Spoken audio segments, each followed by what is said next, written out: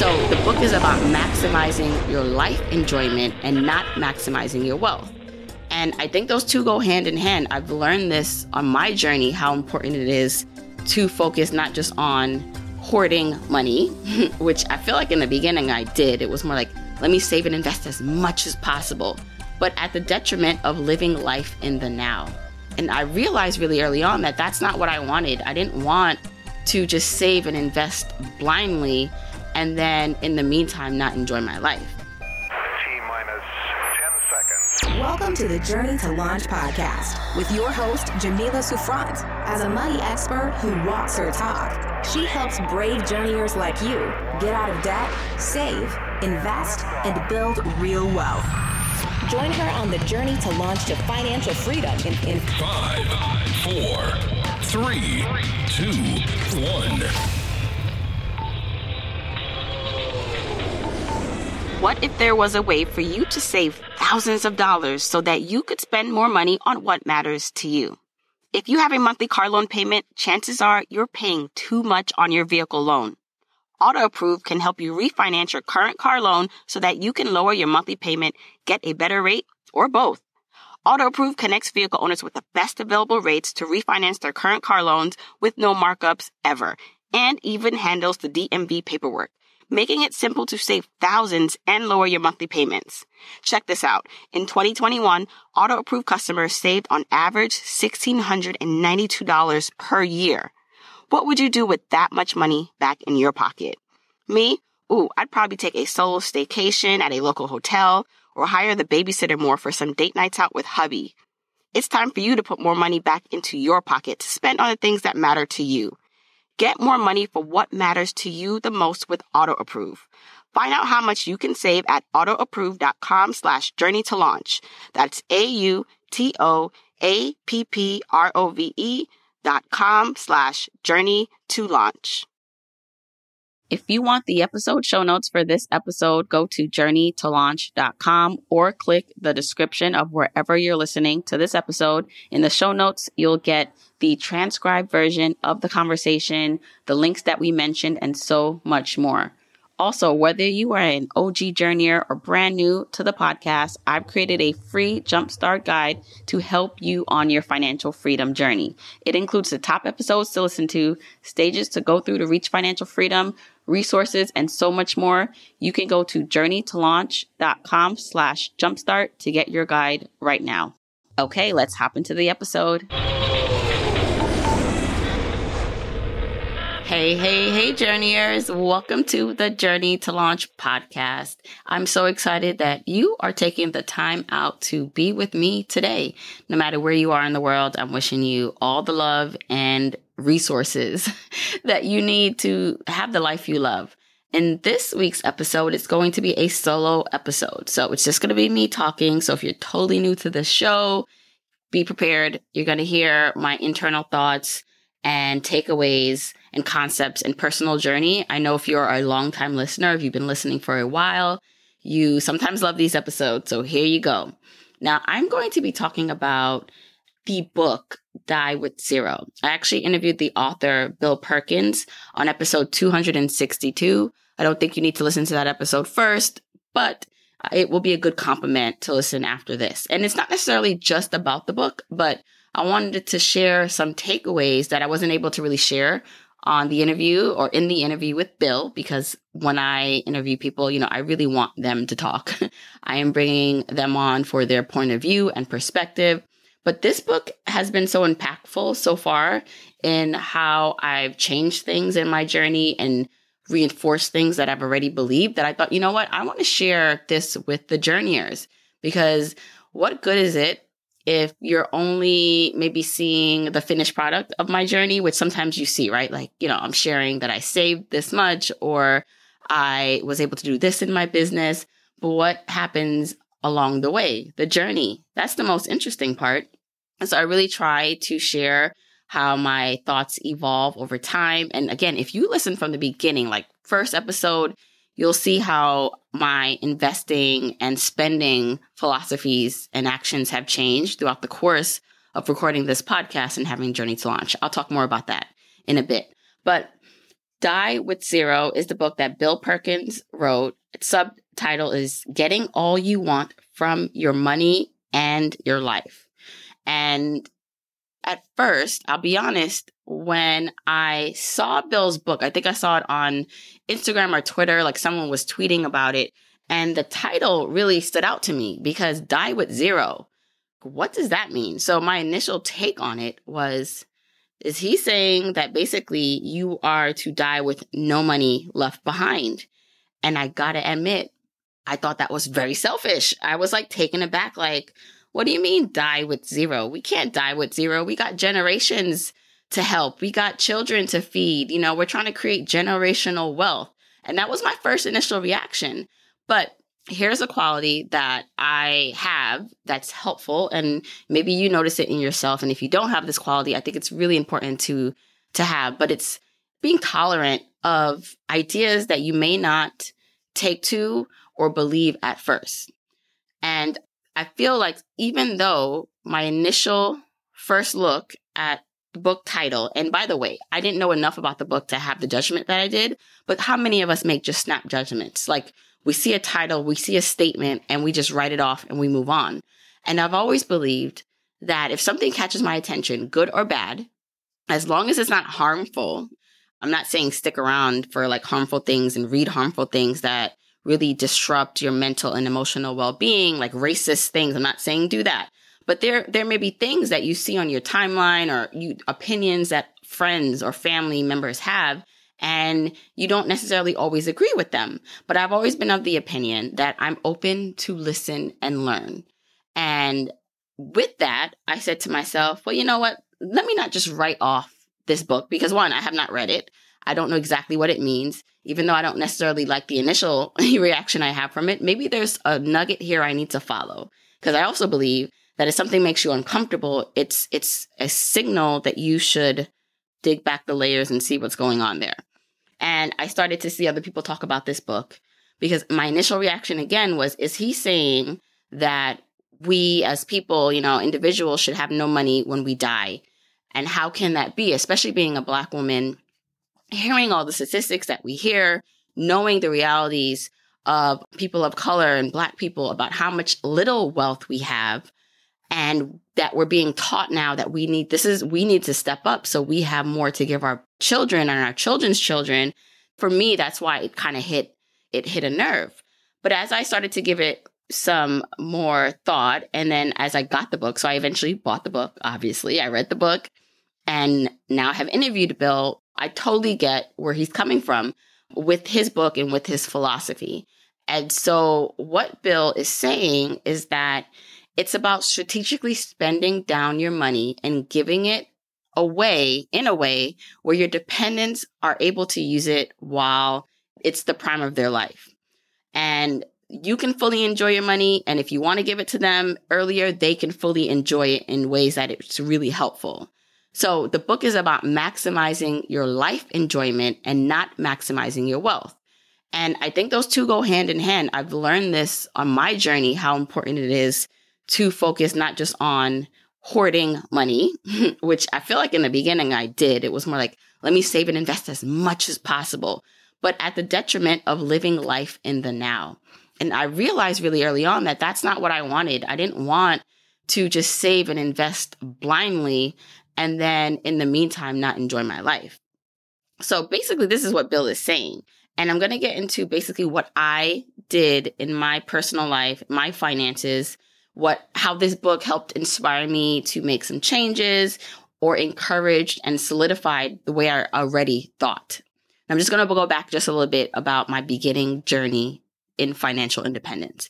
Maybe you know this story already, but if not, just bear with me for a couple minutes. So I first started along this path with the idea that I would have to save and invest as much as possible in order to reach this goal of financial independence where I wouldn't have to work actively ever again. And because I had a job that was a 6-figure job that provided a great salary, it was really just focused on how much can we save and invest as a family. And we did that for the first few years, and it was great, except for I was growing a family, I had a crazy commute, and now this business on the side, plus a full-time job. And I just could not do it all. It was draining. I realized really quickly that this was not the life I wanted to lead. I didn't care how much money I was going to be able to save and invest in the short term. I didn't care how much money I was making if it meant that my quality of life was less than what it meant. I couldn't even spend time with my kids. At this point, I had 2 kids. I was pregnant with my 3rd when I made the decision that I wasn't going to go back to work if I could avoid it. And if that meant cutting back on saving and investing, because now we're going to have to rely on my husband's income, and hopefully this business is, going to make money one day, but not right away. You got to build that journey to launch. I just knew that it was worth it. Whatever money I was going to walk away from, it was worth it. And I also felt as I was going on the path that I didn't want to cut out certain things from my lifestyle and my life in order to achieve this grand vision of financial independence. How could I achieve this in a more balanced approach? How could I save and invest for the future? Because I don't want to work in terms like forever or feel obligated to work forever. But I also want to take family vacations. And one day I may want a nicer car. And I want to do certain things with my kids and have them have the experiences and go on vacation. So how do we make that happen? So I was already on that path before I read this book. I was already making those changes in terms of being able to say, is a balanced approach between spending now and saving and investing for the future. But Bill's book really helped solidify that I was on the right path. And so here are some of the things that I've done. And again, I want to say that this is really not just about spending all your money in a way that it's just mindlessly spending, or that you're not thinking about other generations or your children. In fact, it's totally different. So we're going to get into that. But one of the first things after reading this book that I did is I got serious about hiring a financial planner and tax firm to help me with my finances, because I was doing it all myself. I mean, my husband, he's involved, he's around, but in terms of like leading the ship, that was me. And I actually had a friend who said something, and they didn't mean any harm by it, but I told them that I hired a financial planner to kind of help me do things. And they were just like, why do you need a financial planner? You're like a financial quote unquote expert, aren't you? Like, why do you need someone else? And I was like, well, like doctors have doctors that they go to. If you're a doctor, you don't operate on yourself. And to be quite honest, like, I don't know everything about finances. Like, let's keep it real. I don't know everything about insurance. I don't know everything about taxes. I know enough. That it's gotten to us to where we've gotten to, but I also know when to employ help. I want to have people who are smarter than me, who actually know the laws, who can help maximize the income that we have in our current wealth. And I didn't want to do it alone anymore. And so it felt really good to have a committee, almost like someone I can go to, a team that has my back and our back as a family in terms of the goals we want to achieve. And so I did end up hiring a financial planner, tax firm. They also help me with my business finances, and they are very familiar with the concept of financial independence, which is really important for me because so many financial planners and tax firms, like, they do not understand this concept or believe in it at all. And they have this antiquated way of thinking about wealth and working until you're 65. And I needed the people who were going to be my team to understand that, no, we want options. I want to see what it looks like if we both, my husband and I, want to retire at 50, 55, maybe not, maybe we retire at 60. But I need you to understand that this is the lifestyle we're looking to have and achieve one day. Tell me how we can get that done. And it was really nice because, again, I was getting to the point where our assets are growing, our net worth is increasing, Journey to Launch is making more money, and I felt like it's time to step it up. I always say you gotta act as if you want to be a millionaire. You want to one day be called by Oprah. I envision Oprah calling my name one day, and I'm not going to wait until that happens to get my act together. I think I talked about this, about being prepared, like being prepared for the opportunities that are going to come your way. It's not an if, it's just a when.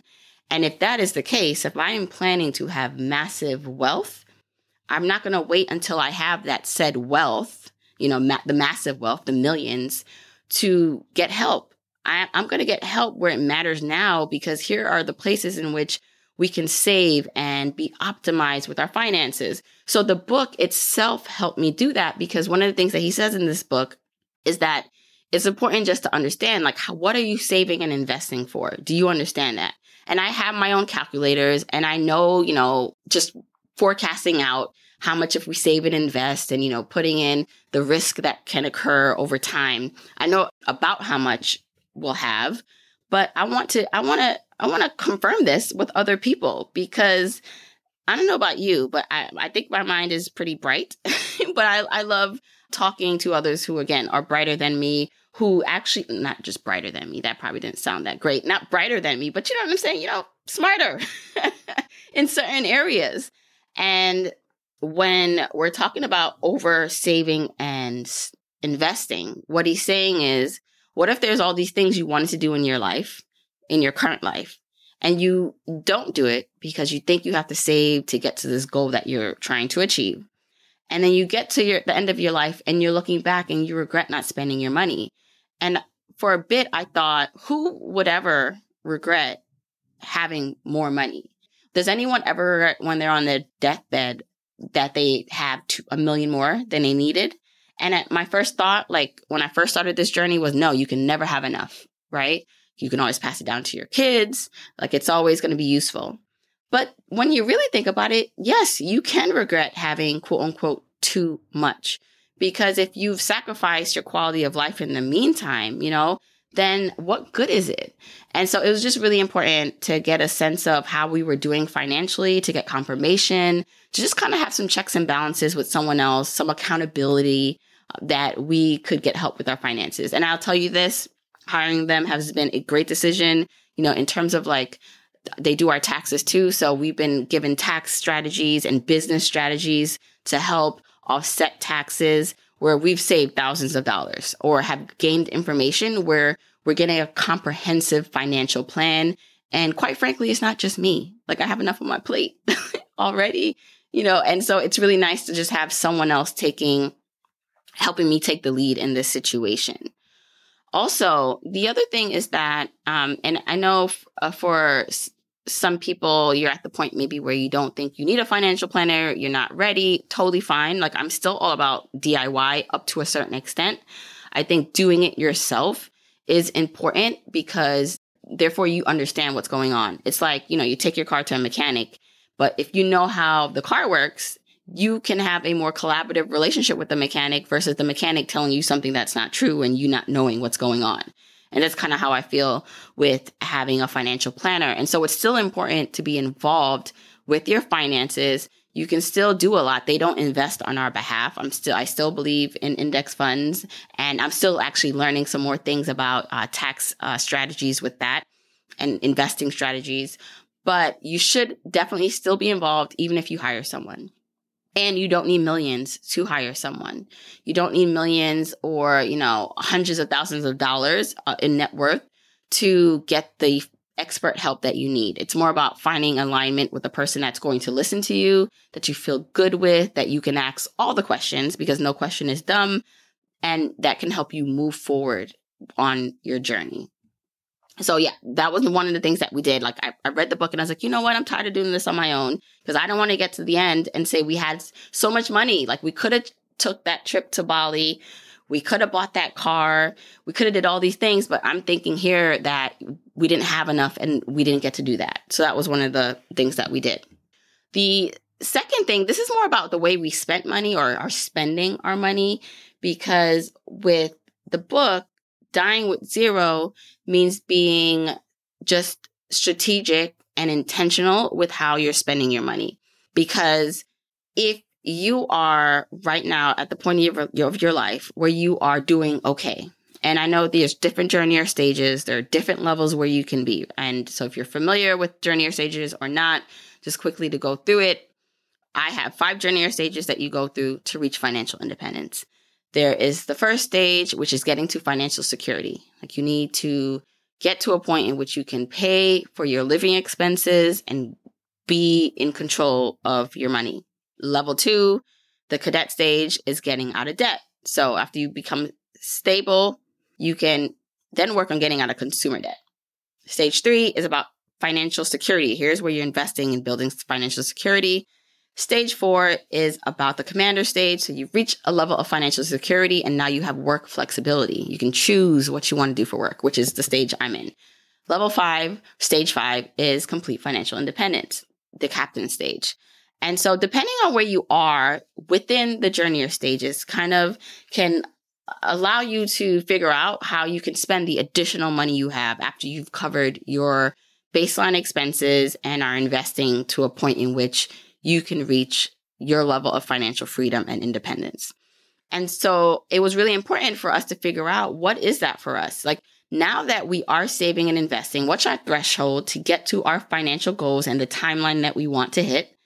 But then what do we do with that extra money? Because there are things we want to do. And not just looking at investing and saving first, as I typically do, but what about lifestyle goals first? So if we want to spend money on something that's important to us, so for now, right now, that means redoing our basement, then if that impacts how much we can save and invest, is that okay?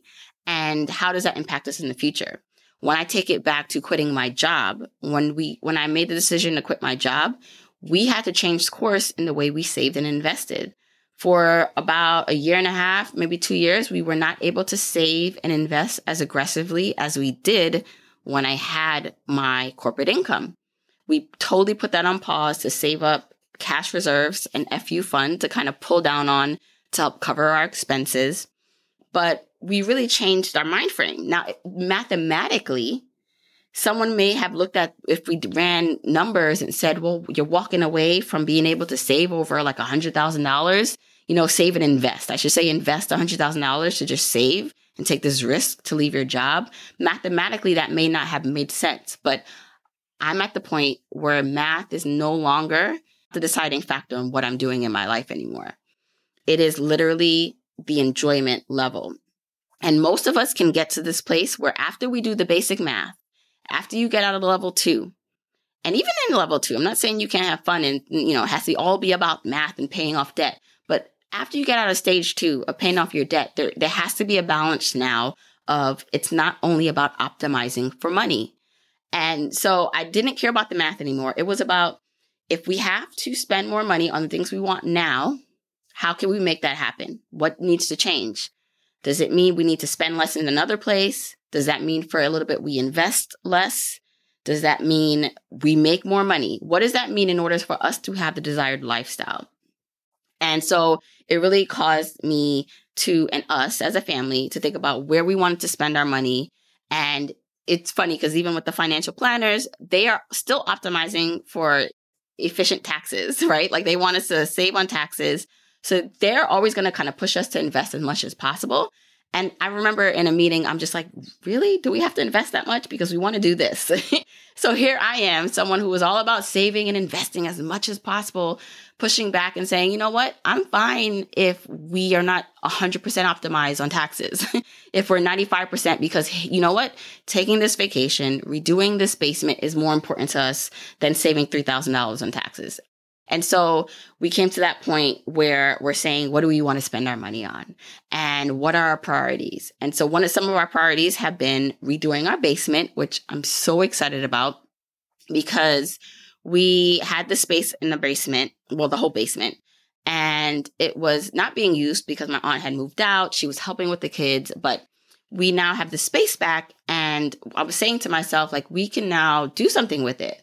Like, we're a family of 5, and by New York standards, Brooklyn standards, we have a decent sized home, but this is now another extension that we can use as a home. And let's make it beautiful. Let's spend money in making it nice. And it's funny because I never feel like I'm an adult. Like, I'm just like, how am I 39? This makes no sense. I know some of you are shocked. I know I look like I'm 22, but sometimes I'm like, all right, Jamila, you're an adult. And instead of always pushing off adult things, because I always say to myself, oh, when I'm older, like when I'm more mature, I'll care about those things. But one of the things that I've always cared about for the most part is where I live. Like maybe not so much the car right now, but it was always like, all right, I want to live somewhere where it feels good. And so almost doing the basement over and having like an adult space, and there's going to be a little kid area too. but being able to have an office and having it be nice, like not saying, okay, when I'm older, like I have the house of my dreams. I'm older now. Like I want the house of my dreams now. I want my forever. Like, of course, if we became like millionaires, we can think about what housing looks like. But for now, this is it. This is possibly our forever home, and let's make it that. So if we have to spend money in order to make it that, in order for me to have a beautiful office and space in which I can create, record a podcast properly and not in like my kitchen, or you should see my setup right now. It looks ridiculous. Like I want that. I deserve that. So let's see how we can spend the money to get that to happen. So that was like one of the major things. Eventually, we do want to do our backyard. That might be a next year's project. But also it was like, okay, how do we spend more money even on the everyday things to help give us time and energy back? So does that mean investing less and saving less? Because now we're putting this money towards a babysitter, vacations. You know what? I'm fine with that because that means our quality of life improves. So some of the things that we've been spending more money on and allocating a budget for is a babysitter. And she's been so lovely. She's actually moving on soon, so may have to find someone else. But in the meantime, having her has been amazing. Even if it was only for a few months, having the sense of someone else, and she was a teacher, so she's so good with the kids in terms of doing their homework and tutoring my oldest son on certain things. And my patience level, listen, I'm not a teacher. So having someone being able to step in and do the things that I don't want to do, like bake pizza from scratch, bake cookies, like was amazing, worth every penny. Food delivery. So the other thing I don't like doing is cooking. Cooking is not my ministry, not my jam. And it would always be a struggle about cooking. My husband, like during the pandemic, he learned to make a few dishes. He's pretty good at that, but it's not consistent. And both of us, we don't have a love for it. But we have 3 kids. It's not just like when we were single, just the 2 of us. We figure it out every day. And I'd feel so guilty because like, it'd be like, what food? What are they going to eat today? Chicken nuggets, which is fine. Like chicken nuggets, frozen pizza, they're still in the freezer. We still do that. But I didn't want to have to worry about what the family was going to eat. So luckily we did find a family friend who cooks for us, and she delivers meals on Mondays. So we have a batch of meals that lasts us a few days, where it's just so much time alleviated from me trying to figure out what to cook. But 2, also just like the emotional like guilt that I felt from not feeding my children healthy meals, or at least if they don't eat it, that's their problem. But it's on their plate that they have a balanced meal mostly every night. And so that to me is worth every penny that we put aside to do that. So the food delivery, I started posting that on Jamila Souffrant, just like, showing that we were doing this. And I had so many women and people reach out that said, wow, where do you get that food? How are you doing that? And you're inspiring me to do that because I don't have time to cook. I'm a busy mom working. And so they were asking me like thoughts on where to find someone. And I always say this, like, ask around your neighborhood. Like, I know food is like definitely an interesting thing because you want your food prepared by people you trust, obviously. But if you are within a church community, ask your church community, ask family friends, because there might be someone that loves to cook. And like literally people love to cook. Like I don't get it, but I get, if you get it and you love it, you do that.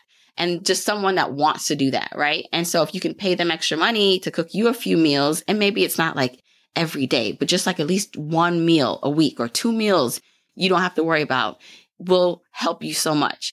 And so I would say, again, look at your community. So if you're involved within a church community, even if you have kids, right? Like there's such a network of moms that you can ask them, or if they know someone, or a restaurant. So the local restaurant, we're in Brooklyn. So we have a lot of Jamaican restaurants or Caribbean restaurants over here. Maybe catering, and not like big meals, but like at least for like 2 nights can be something where you go to your favorite, like walk-in takeout restaurant. But it's like a more home cooked restaurant that you can get some food from. So just ideas, because I really felt that this was such a big change for us over the last few months. And I will say this, even though I'm not cooking the food, I'm still plating it because it's not coming in plates, right? We're not at that level yet where we can hire a chef that comes and gives us our meals like in the plates. But now when I'm taking out the meals for the kids, even for my husband, it's still an act of love and takes time because everyone likes something different or wants something a little different from what we've been delivered. I still have to heat it up. And so it eliminates a lot of time, but it still takes kind of like that last step. And you can't tell me that I didn't like cook this meal because I still feel like it's such an act of love when I'm sharing out their food. So if you're also worried about that, in my opinion, it did not impact me that I didn't cook the meal because I was still giving it to them and providing it. Okay, vacations, another thing that we are prioritizing. We know that, the world has been closed for a bit and it's still somewhat closed, but it's opening. And we want to travel. We want to go places with our kids, just my husband and I. We want to go on solo trips. And so how do we bake this back into our lives? How do we make it a priority in our budget? And so we're really excited about like things we have planned and seeing old friends and just like living our lives more openly and enjoying the money we have. And then the last thing I'd say that we are prioritizing in terms of spending are kid activities and family experiences. The one thing I've always thanked my mom for, I know that it's made me who I am, is that she's always prioritized experiences and activities. Even though, I didn't have the latest sneakers and clothes, she found her last to put me into gymnastics and swimming classes. And having those experiences shaped me to who I am. So when it comes to my kids, and I have 3 of them, okay, I want them to have that, so they're in sports, they're in swim, they're doing things. And I don't want it to be where we say, oh, we can't do that because we want to, save. And it's funny because that's probably not the right way to say it. We want to save.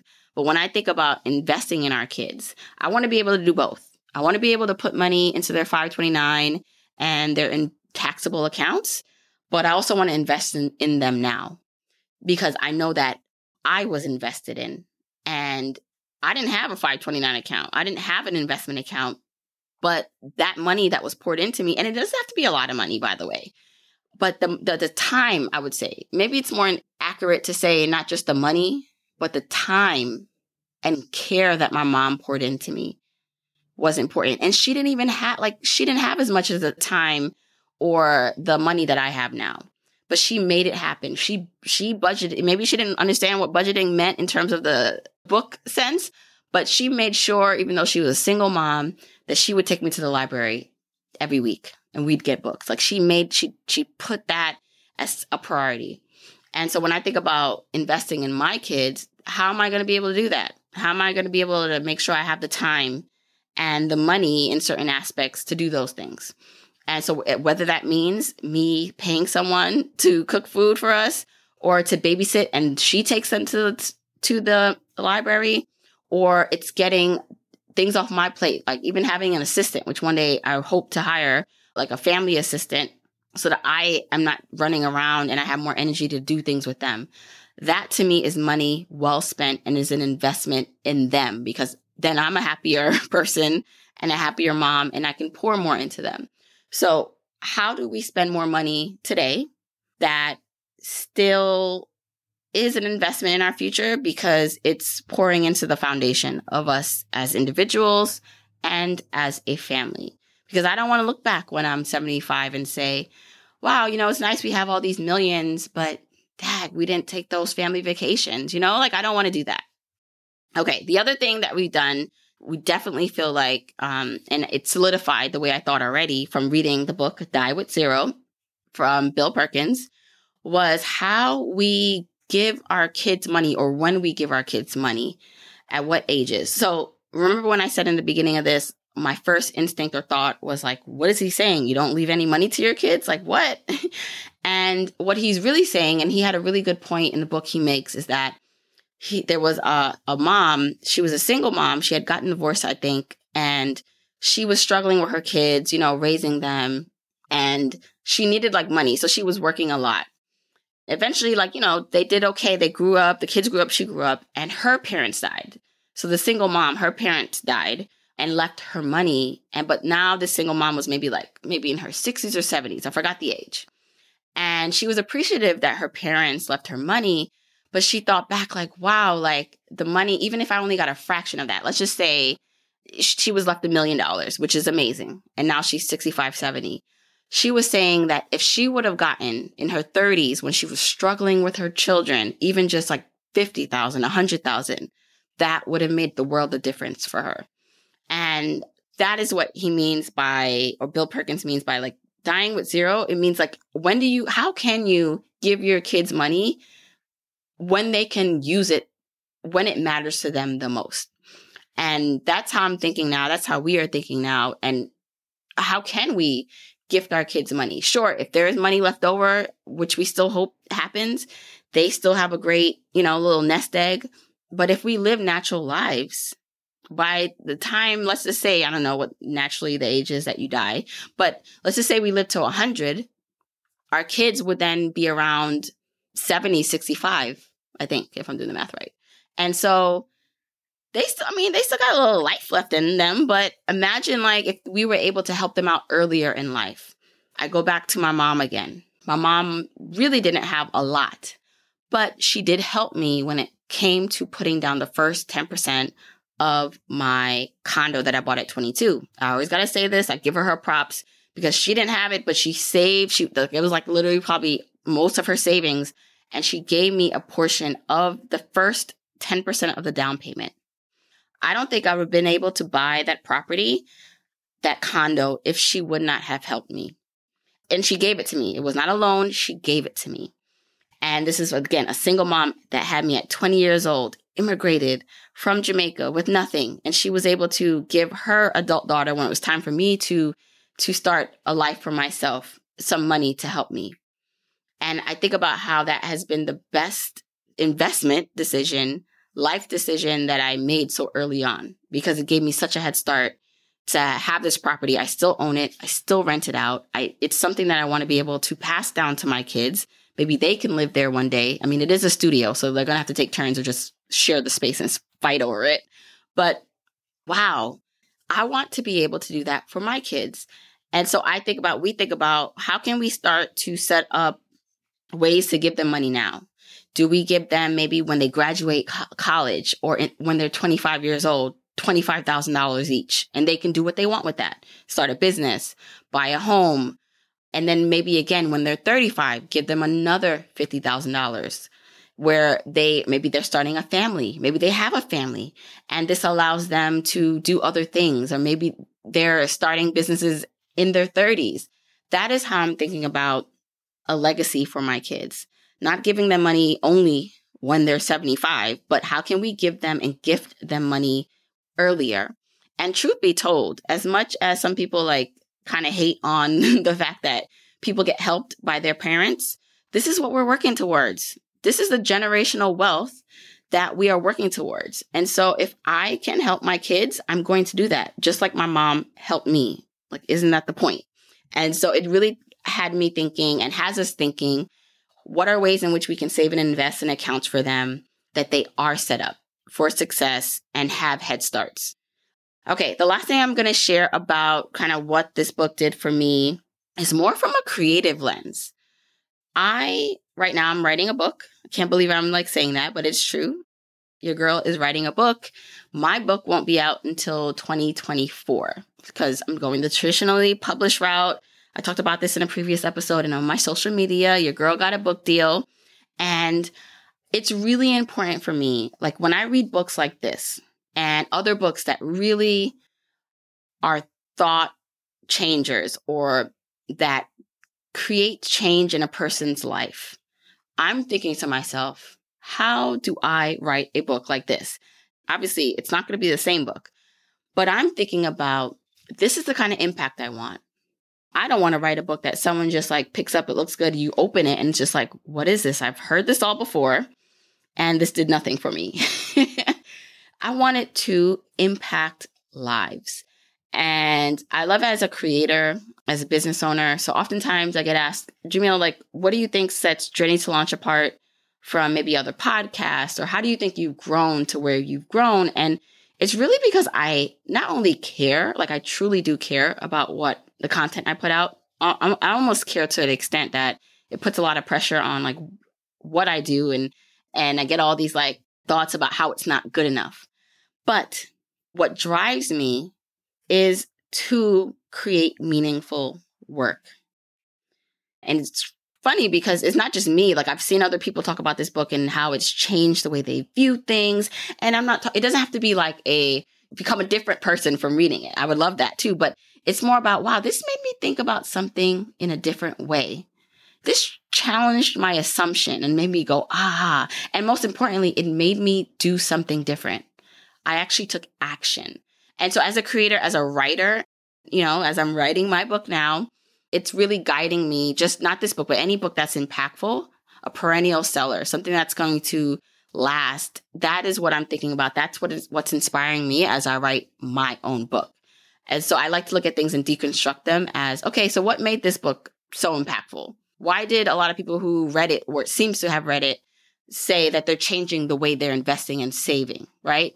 And that's kind of what I want to do. And so it's a tall order, like it's a lot to fulfill, like to think you can change the world with the book. But I truly think, hopefully, if you've listened to this podcast or you're just listening for the first time, you do find concepts, whether it's from a guest or from me, that help plant a seed that you water and that changes your life. It's possible. It happened for me. I'm just really inspired now to create good work, to flesh out my ideas, to make it in a way that it's accessible. And I'm excited about what's to come. So yes, writing my book, stay on the lookout. We have a ways to go, but I'll be sharing more about that process. So I hope you enjoyed this solo episode. If you want to listen to the complete episode with Bill Perkins, who wrote the book Die with Zero, you can listen to episode 262. I'd love to hear your takeaways, your feedback. Did you read the book yet? If so, did it change anything for you? Maybe it did, maybe it didn't. And then even from what I just shared with you, did anything resonate? What are you doing or thinking about when it comes to life enjoyment and your money? How are you finding that balance? I would love to know. I'm at Journey to Launch on Instagram, Twitter, and Facebook. You can tag me. I always love seeing when you're listening and putting it on your stories or on your main feed. Really, it makes my day. Because oftentimes, again, I always say, like, I'm talking to myself in this microphone, anyone out there. And when I see that you're out there, it's like, yes, all right, Jamila, keep going. So thanks for always sharing the podcast, sharing it with your family and friends, especially if something resonated with you. I love to see it. Also, don't forget, you can go to journeytolaunch.com, join my email list. That's where you can really stay up to date with the latest going on. You can go to journeytolaunch.com/join. That should allow you to hop on my email list and then keep in touch. Don't forget, you can get the episode show notes for this episode by going to journeytolaunch.com or click the description of wherever you're listening to this. And you can still grab your Jumpstart Guide for free to help you on your journey to financial freedom by going to journeytolaunch.com/jumpstart. If you want to support me and the podcast and love the free content and information that you get here are 4 ways that you can support me and the show. 1, make sure you're subscribed to the podcast wherever you listen, whether that's Apple Podcasts, that purple app on your phone, your Android device, YouTube, Spotify, wherever it is that you happen to listen, just subscribe so you are not missing an episode. And if you're happening to listen to this in Apple Podcasts, rate, review, and subscribe there. I appreciate and read every single review. Number 2, follow me on my social media accounts. I'm at Journey to Launch on Facebook, Instagram, and Twitter, and I love, love, love interacting with journeyers there. 3, support and check out the sponsors of this show if you hear something that interests you. Sponsors are the main ways we keep the podcast lights on here, so show them some love for supporting your girl. 4, and last but not least, share this episode, this podcast with a friend or family member or coworker so that we can spread the message of Journey to Launch. All right, that's it. Until next week, keep on journeying, journeyers.